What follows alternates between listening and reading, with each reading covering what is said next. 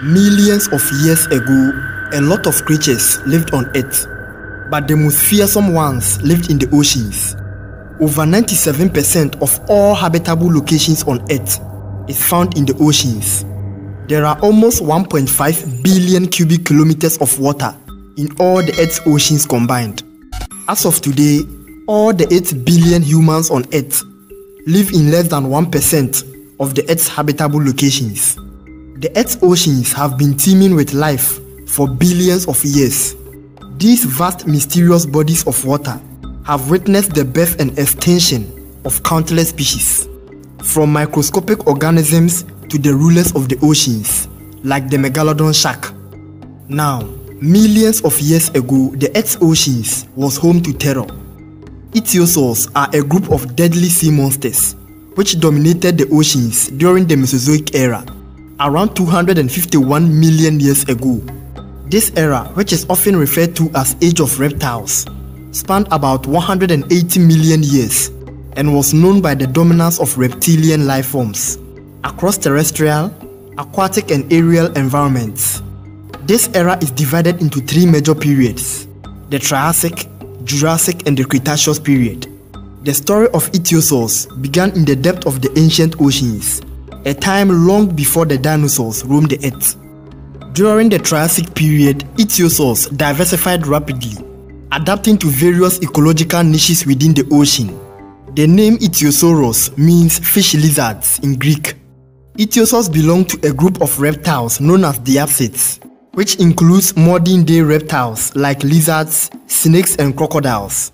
Ichthyosaurs were not actually fishes, but reptiles which were more closely related to dinosaurs than to modern-day fish. Their streamlined bodies, flippers and specialized teeth allowed them to become efficient marine predators.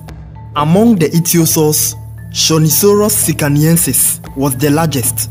It was a true titan of the Mesozoic seas, dwarfing most other known ichthyosaur species.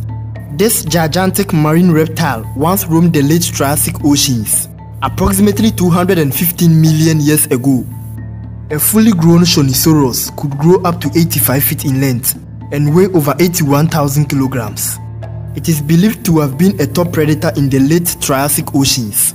Like other ichthyosaurs, Shonisaurus had long paddle-like flippers and a vertical tail. These flippers were used for steering and propulsion, eventually making them proficient swimmers. They were not flexible like those of modern dolphins, but rather rigid structures. These flippers were actually elongated finger-like structures covered in skin. Unlike fishes, ichthyosaurs had no scales. Instead, they had smooth skin, which helped reduce water resistance while swimming. However, Shonisaurus popularis was also a true giant of the ancient seas. Estimates suggest that some individuals of this species could reach lengths exceeding 60 feet or more, making them one of the largest marine reptiles ever known to science. Reptilodon, a fearsome predator from the late Jurassic period, is often compared to Shonisaurus due to its remarkable size. Reptilodon was not as long as Shonisaurus, but it was bulkier and more robust. Estimates suggest that Reptilodon could reach lengths of approximately 50 feet or more.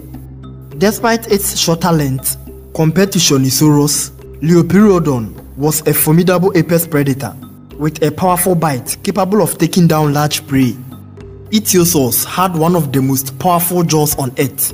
Their long snout, filled with sharp teeth, allowed it to hunt and feed on various marine organisms, including fish and squid. Additionally, the lower jaw was loose, allowing them to engulf prey more efficiently. They even preyed on other smaller ichthyosaurs. Ichthyosaurs have the largest eyes ever recorded in any animal. Some of these ichthyosaurs had eyes which were about 11 inches wide. This feature suggests that they had excellent vision in low light conditions. This feature was advantageous for hunting in deep waters. Some species of ichthyosaurs had protective plates called sclerotic rings around their eyes to provide support and protection. Additionally, some ichthyosaur fossils have been found with evidence of blubber, suggesting that they may have been warm-blooded, helping them maintain a constant body temperature in cold waters. Pregnant ichthyosaur fossils have been discovered. with preserved embryos inside their mother's body. This suggests that ichthyosaurs gave birth to live young, rather than laying eggs. Ichthyosaurs varied in sizes, from small species like the Mesozoic, measuring a few feet long, to giants like the Tyrannosaurus sicaniensis. Ichthyosaurs are not the only marine creatures that have roamed the prehistoric seas. Thousands of massive marine reptiles have existed on Earth. Two similar groups of marine reptiles also existed, mosasaurs and pliosaurs. The most famous pliosaur is the Cretaceous. It was a bloodthirsty killer and was similar to modern-day crocodiles. In other words, it was a crocodile with flippers instead of limbs, just in a giant form. Cretaceous could grow up to 33 feet in length and weigh up to 12,000 kilograms. Their body features were similar to that of Mosasaurus, another agile marine reptile. Just like the Mosasaurus, Cretaceous also had powerful jaws, lined with razor-sharp teeth, a feature that left no chances of escape for its victim. Cretaceous inhabited the warm shallow seas that covered part of what is now Australia and South America during the early Cretaceous, approximately 125 million years ago. However, mosasaurs had a different body structure and hunting strategy, making them formidable competitors. Ichthyosaurs were a global phenomenon, inhabiting oceans worldwide. Fossils have been discovered on every continent, suggesting a broad distribution during their heydays. Their preferred habitats ranged from shallow coastal waters to deep-sea environments. As the Jurassic period gave way to the Cretaceous, ichthyosaurs began to decline. By the mid-Cretaceous, ichthyosaurs were on the brink of extinction. This decline was likely due to a combination of factors, including competition with other marine reptiles and changing environmental conditions as a result of climate change. Despite facing competition from other marine reptiles and dinosaurs, some ichthyosaurs, like Platypterygius and Ophthalmosaurus, persisted into the late Cretaceous.